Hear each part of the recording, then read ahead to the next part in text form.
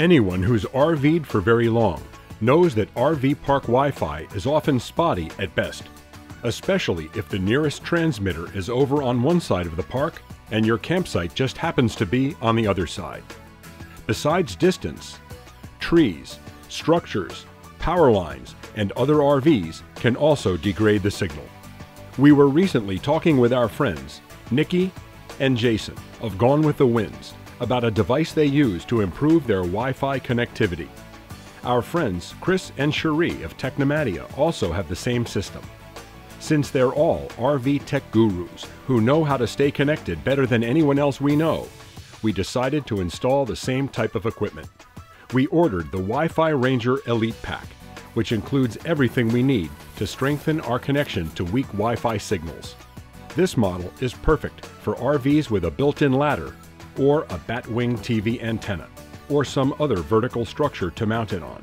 If you want to flat mount a WiFiRanger directly to the roof, the Elite Pack FM is the model to order.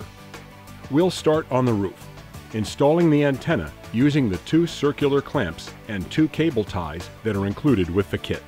We'll also need a caulk gun with some Dicor self-leveling lap sealant, a wire cutter, a roll of electrical tape and a small Ziploc bag, a socket wrench or a Phillips head screwdriver, a putty knife, Eternabond tape, and mineral spirits. To keep things neat and tidy, we'll also be adding some additional cable ties, plus we'll need a few paper towels and a pair of nitrile gloves. First, plan out where you'll be running the cable from the roof to the inside of the RV. The refrigerator vent is a popular roof access point, and the way we routed the cables when we installed solar panels on our bounder.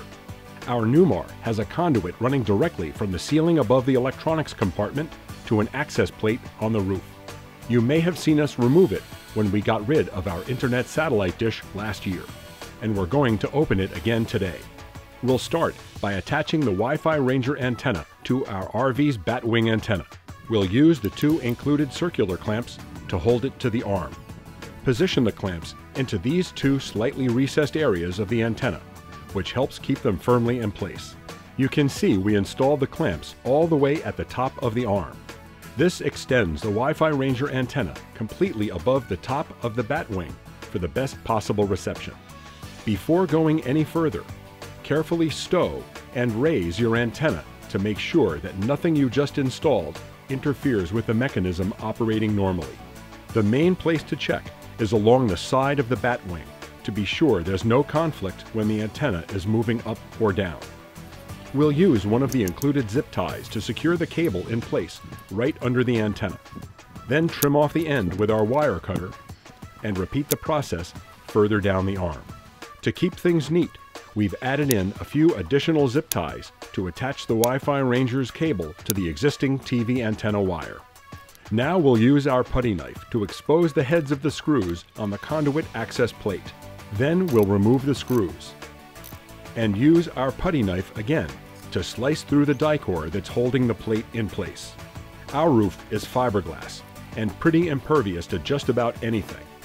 If you have a TPO or EPDM roof, commonly referred to as a rubber roof, be careful not to cut or damage the roof material with the putty knife. After removing the plate, scrape away as much excess Dicor as you can. Using mineral spirits on a paper towel or rag, thoroughly clean all of the Dicor off the metal plate. We also want to use mineral spirits to clean the Dicor off the roof. But here again, if you have a rubber roof, be very sparing with it. Soaking a rubber roof with mineral spirits can weaken the adhesive that holds the material to the roof structure. It's also important to protect the delicate Ethernet connector at the end of the WiFiRanger's cable. We wrap it with a small plastic bag and then wrap the entire thing with electrical tape. When we removed our satellite dish, we left an extra cable inside the chase for pulling new cables through in the future. We've used electrical tape to attach it to the last couple of feet of our WiFiRanger's cable. Have a helper inside the RV pull them through the chase while you feed them down from the roof. Be sure to leave enough slack for any needed movement. We'll put down a bed of Dicor around the opening and reinstall the metal plate. Tighten the screws back into place Then die-core around the entire perimeter of the plate and over the heads of the screws. We're going to protect the Ethernet cable from damage by securing it to the roof with Eternabond tape. Eternabond will never come off, so be aware of that before you start working with it. Our roll is 6 inches wide, but 3 inches is more than enough to do the job, so we're cutting it in half. Remove the backing a little at a time, positioning the center of the tape over the cable as you go. Once the tape is in place, roll it down to permanently seal it to the roof.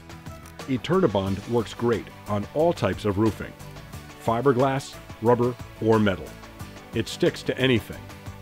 Now that we're done up here, let's head inside. Here's where our cable comes into the electronics compartment.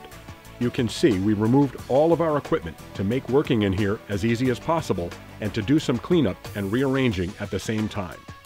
Now that everything is back in place and we've removed the electrical tape and plastic bag from our Ethernet cable, we'll plug it into the correct port on the included WiFiRanger Go 2.